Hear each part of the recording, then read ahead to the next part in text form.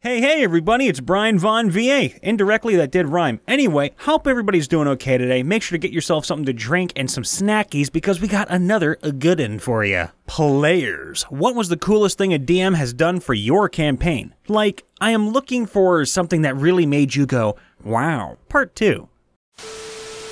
As part of my first ever campaign, because I was so new to everything and had no idea of how anything worked, my DM gave my character a unique object that my character was able to communicate with, which was originally meant as a way to guide me as a player in what can be done and as a bit of a guide into the world of D&D. We're now almost a year of sessions in, and my character, a monk, meditated for the first time in a while when visiting a local monastery and was transported to an ethereal plane or some realm of unconsciousness. The where still hasn't been fully revealed. There, my character met the NPC who had been the voice in my head and guide for almost a year, where I learned he's actually an imprisoned warlock, and now I have a side quest to try and free him of his bonds. He ordered an artwork of our party behind our backs and presented it to us as a Christmas gift. Then he took a poem our bard wrote and hired some people to make it an actual song. Awesome piece, honestly. Plus, he puts tons of effort on the campaign, which has been running weekly for a year and a half.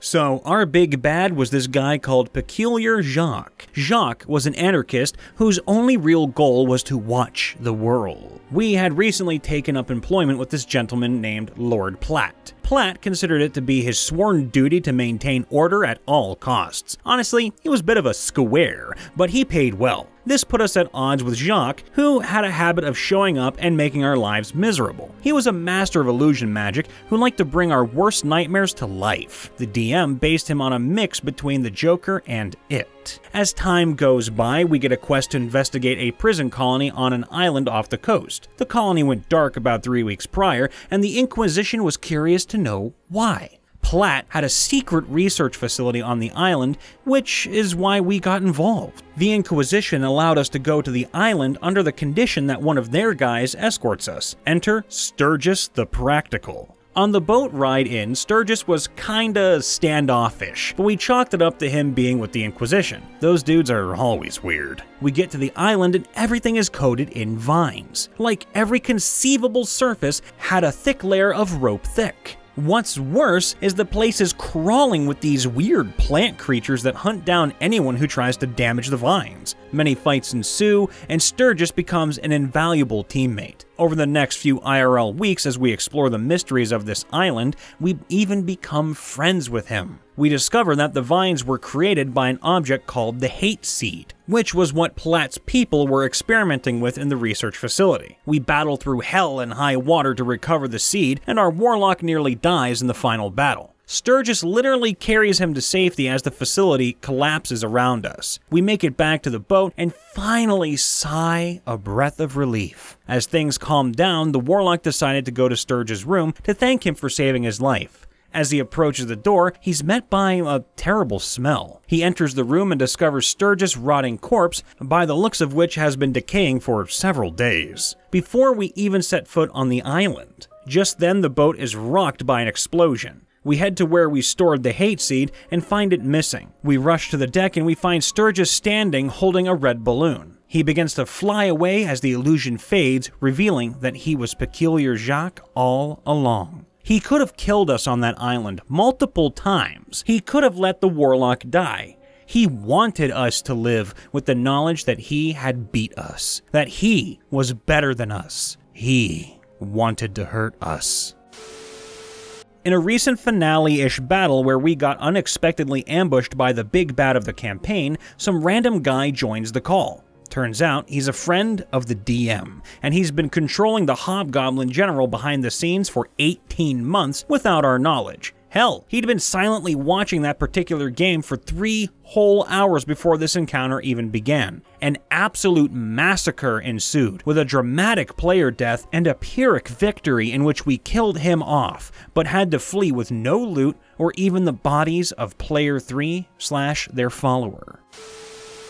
I want to focus on an in-game story. My cleric of Bahamut had died buried in ice to an ancient white dragon. A poetic death considering he became a cleric after a silver dragon saved him from an avalanche. The incident made him quite claustrophobic. Same. However, we were playing Rise of Tiamat, and I was clearly motivated to keep playing my character. Before the next session, my DM talked to me about an article she had read about reincarnated Platinum Dragonborn and whether or not I would be interested in coming back as one. I said I was, but she said it would depend upon if the party would fail on the Mercer-style resurrection skill challenge. The party still had a chance of bringing me back as a human without divine intervention from Bahamut. That skill resurrection was one of the most memorable sessions of D&D I'd ever been in, and wasn't even a participant for the resurrection, obviously. A couple of sessions earlier, our group had found a black dragon egg. My cleric, seeing Chromatic Kind as his sworn enemy, wanted to destroy the egg, but the wizard convinced him to give it a chance at life. Nonetheless, the egg was used as a tribute during the resurrection ritual. The success of the resurrection skill challenge is decided by a secret roll. Since my cleric came back as a Platinum Dragonborn, I knew the roll had failed, but the other PCs and players didn't, so it was an exciting moment for them too. What I like the best about is that it obviously allowed me to continue playing the character I wanted to play,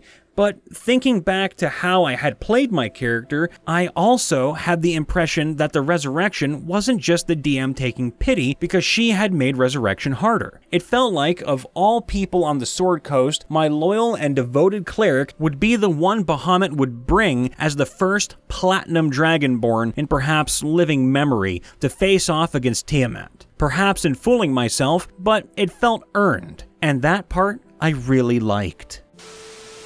We horribly failed a mission and my warlock and another PC were captured and tortured. Entirely out of ideas for how to get out of this, I asked my patron, whom I didn't even know the identity of, for help. I think most DMs would say that since it isn't an actual ability, it won't work. But, to my surprise, the DM went along with it. My patron possessed my warlock, killed all of our captors, and almost killed the other PC. This led to a plot arc where that would continue to happen when I got angry, a la the Hulk, and later we found an NPC possessed by the same force. It was a lot of fun and only occurred because my DM was willing to take this and run with it.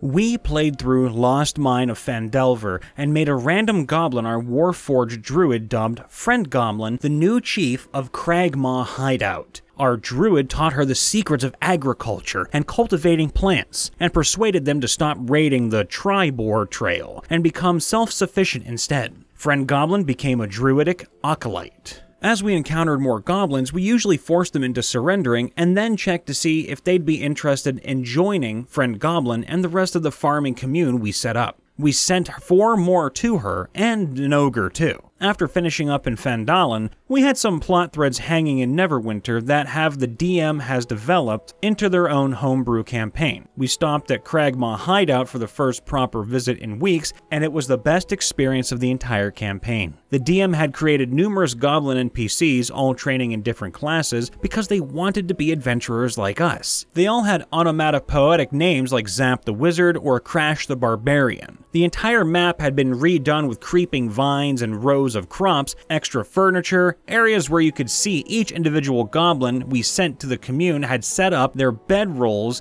and personal effects. The goblins told each other stories about our party, passed down through their leader. We spent the night feasting and chatting with them before continuing on our way. And the druid cast plant growth through the night with her goblin acolyte to make their crops even more bountiful. It was a really bittersweet callback to our first session, seeing how far we'd come since then. Reminiscing about my cleric's first death saving throws, I'm notorious for getting absolutely wrecked with crits, even as a hill dwarf with high con. The battle with Clarg, interrogating and then befriending the goblins. One of our player characters had died in Wave Echo Cave, and we were still emotional about that from earlier in the session where we held their funeral. Seeing all these goblins we had sent one by one to live a more peaceful life, and the changes we effected upon the hideout was really gratifying. Our DM was a first-timer too, and she knocked it out of the park with this callback. If we ever get tired of this campaign, maybe we'll take on the characters of the goblins and try to do some all-goblin shenanigans.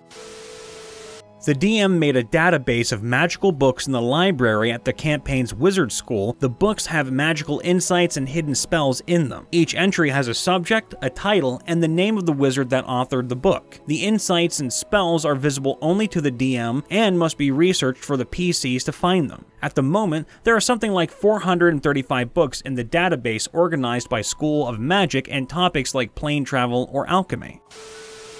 We had been playing for about a year in a homebrew world our DM made with a fellow DM.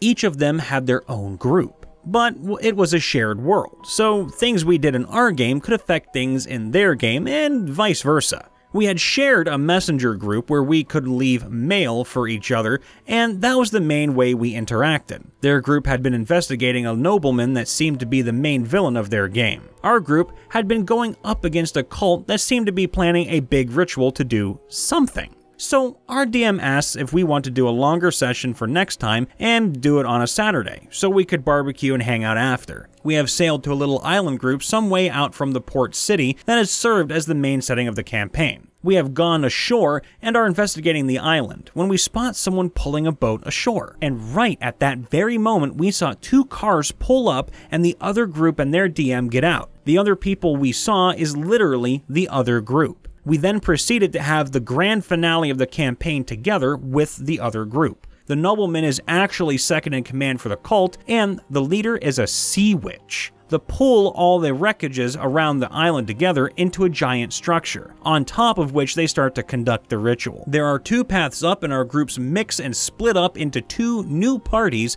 to take each side on, and end with a giant battle on top of the shipwreck tower. It took months of planning, and our DM confessed later that it hadn't totally worked as he wanted, as the other group went way off script and had a campaign restart. Our DM also didn't agree on some of the world building choices the other DM made. And the groups didn't interact as much as they wanted. The idea was to leave clues for the other group, so we then could exchange clues. We did give a recap, but only rarely followed up on the stuff the other group found, and the same with them. But even though things didn't go exactly to plan, that finale is still one of the most epic campaign endings I've tried.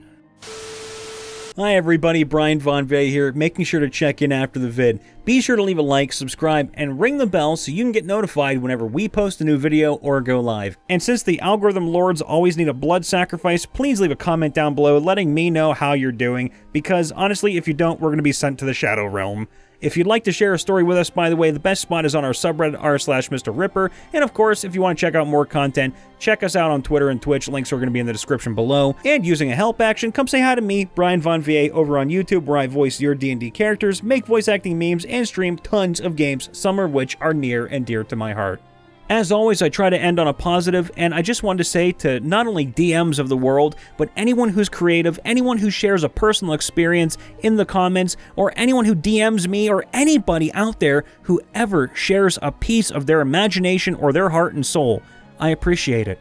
Not a lot of people do these days, but reading all these stories of how a DM will go above and overachieve for some simple thing that most people would just overlook, it inspires me, because I get to see that people all around the world are willing to go the extra mile to make someone happy or to entertain their crew. And I try to do that for you guys and gals all the time. And I get to read so many of your comments saying how you've had a good day at school, how you've lost a job or got a job, and everything that you talk about is inspiring, and I appreciate every last bit of effort you put into everything that you say and do, DM or otherwise. All the love out there, be safe, be happy, and I will see you next time. Bye for now.